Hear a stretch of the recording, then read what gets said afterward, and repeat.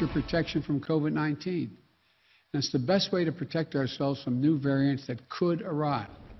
U.S. rolling out COVID-19 booster shots to all Americans as the Delta variant surges, overloading hospitals across the nation, with cases quadrupling just in the last month alone.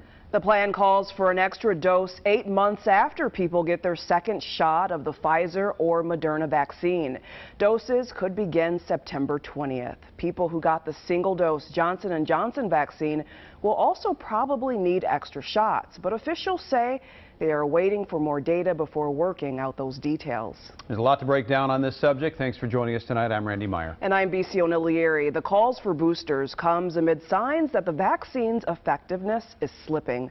But it's common for protection from vaccines, not just the COVID-19 vaccine, to decrease over time. Fox 9's Hannah Flood joins us now to explain more on that. Hannah?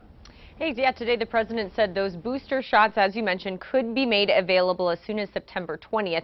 And today I talked to an epidemiologist who explains why a booster is recommended and why it's common.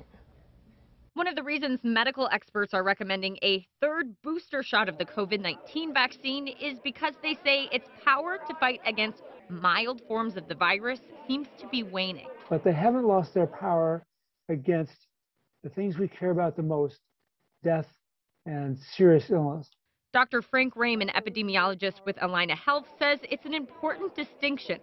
The vaccine still seems to be keeping people from dying or ending up in the hospital, but because, like many vaccines, the COVID vaccine does not contain a living version of the virus, boosters are necessary to keep people from getting seriously sick. Immunity produced by vaccines that are not living tends to wane more than immunity produced by live weakened viruses like we use for measles, mumps, rubella, for instance. That's the case for a lot of vaccines many of us already have. For example, this is the list of vaccines kindergartners in Minnesota are required to have before entering school. It includes 5 doses of the tetanus shot, 4 doses of the polio vaccine, and 3 doses for hepatitis. Dr. Rame says while boosters are important, people should not panic if they're not able to get that third shot exactly 8 months after the second. If anything, we're doing this earlier than we had to. So if you lose a month or 2 or 5, it's not a big deal. Now, as for getting that third shot, Allina, for example, says they'll reach out to people just before they reach that 8-month mark to schedule a time for them to come in and get that booster.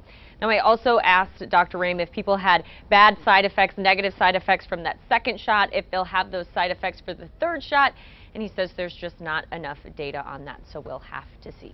BC, back to you. All right, Hannah, thank you. Strongly recommended but not required updated guidance from the Minnesota State Fair on vaccines and masks coming today.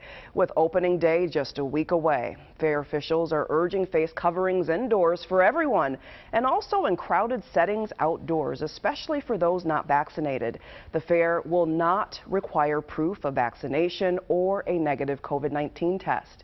The Minnesota Department of Health says anyone at higher risk for COVID-19 may want to avoid the fair. For those planning to go, MDH is encouraging Minnesotans to protect yourself and others. They are recommending people get vaccinated, wear a mask, and getting tested if you have symptoms, and staying home if you are sick. So